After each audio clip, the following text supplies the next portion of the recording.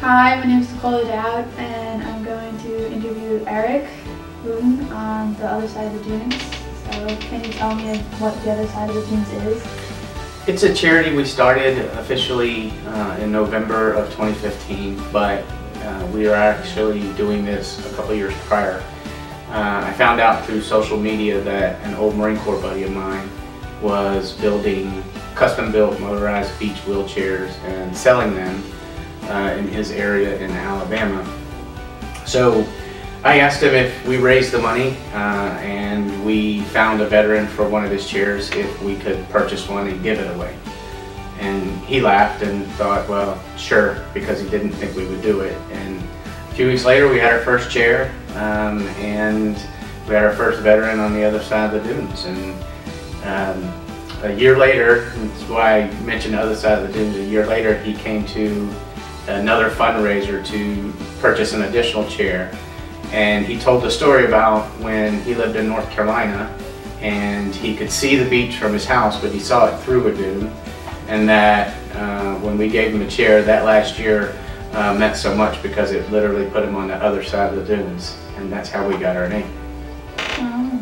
So you talked about the military. Can you give me some history on your focus? I was a Marine. I was in from '89 to '93. I was a tow gunner in the Marine Corps, and as I mentioned, the way that we reconnected in this was with another Marine buddy that we had. So even though I was out of the service, I still worked largely for the Department of Defense in different positions and have always stayed close to the military. So it made sense to have a charity that would give back to these folks that give so much.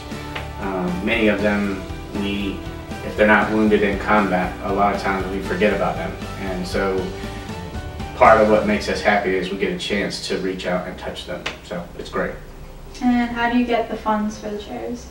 We started out just kind of grassroots fundraising, but when we formalized our charity, we became a 501c3. So now we have a website. We do a couple of events a year. We'll do a blues and jazz concert, and then we do a golf tournament in November every year.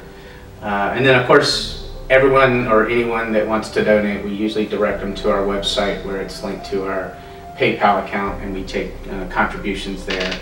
Now that we're a 501c3, we can provide receipts for tax purposes for people that need that. So we try to stay kind of small. At this point, we actually don't do a lot of fundraising because we all have full-time jobs. None of our board members take salaries from this work that we do, and we do it on the side. So having a large charity right now probably isn't the direction we're heading in the short term, but it would be great somewhere down the road to give hundreds of these chairs away. So we'll deal with that as it comes.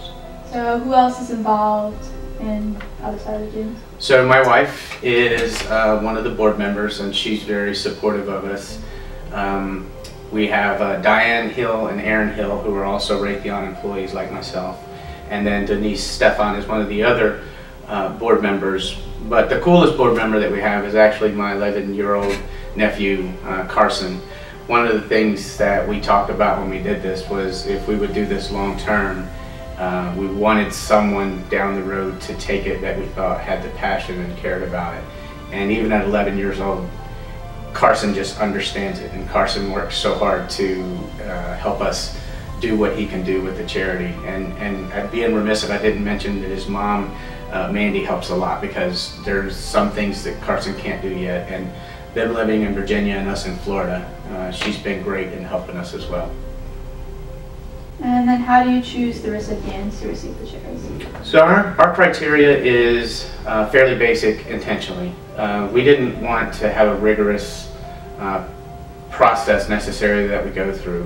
What has happened over the years is we built a fairly broad network, because as we give another chair away, we'll meet 4 or 5 more that are in need. So our criteria is basic. You have to have honorably served in the military, have an honorable discharge. You have to be in good standing in your community. And there's got to be a need for the chair. These chairs are designed to be beach wheelchairs. So if you live in Kansas or Colorado, you might not be the best candidate right away. So having that beach access is kind of the third criteria. We keep it simple because we want it to be open to many veterans. We don't care if it's service related that caused your injuries or if it was after you got out. We want to serve our veterans, so we keep the criteria basic. How many chairs have you given away so far? That's the fun part. So by the end of this year, we will be at 11 or 12 chairs. And Chance Blaker in Alabama, he sells those generally for $6,000, around $6,000 a piece depending on the customization. But he sells them to us at a much lower price so that we can go out and we can give these away. So by the end of this year, we'll be at, like I said, we'll be close to a dozen, and we're really excited about that. Have you identified the next veteran to be getting a chair? We actually have 3 in the hopper right now. We have Jeff Hopkins, who will be the next donor on April 30th in Virginia. Then we have Sua, who was an Army veteran. He lives here in Tampa. He's the next veteran. And then we have Bob Kurtz, who is a former Ranger and former Delta service person, and he is going to receive that chair. So we have 3 already planned. And we just to add to that, we just gave one away to Monica McVeigh, who was our first female veteran to receive one of our chairs. What is most gratifying for you in doing this? I have chill bumps every time I get asked that question, and so yeah, the thing that always, the reason we do it on the beach when we give the chairs is what makes it special.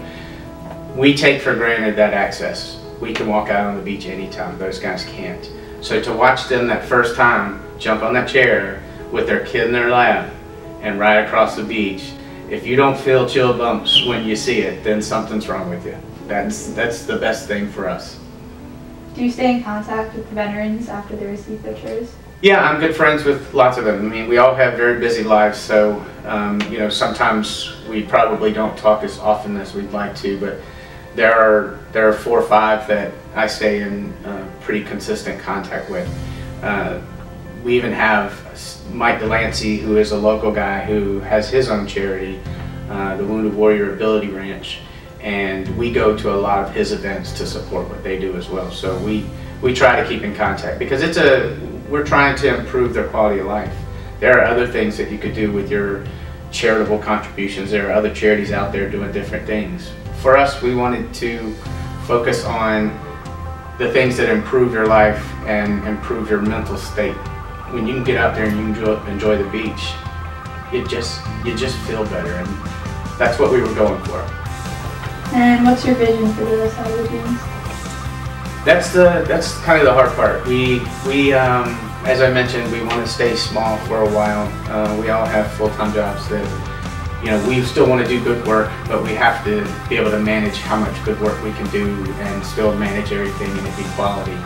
So down the road, if things changed and, you know, someone decided that they want to help us get to that next level, we'll address it, and we're willing to grow. We're willing to do what we need to do to help more veterans. But right now the plan is to stay kind of a niche kind of charity for the next couple of years probably.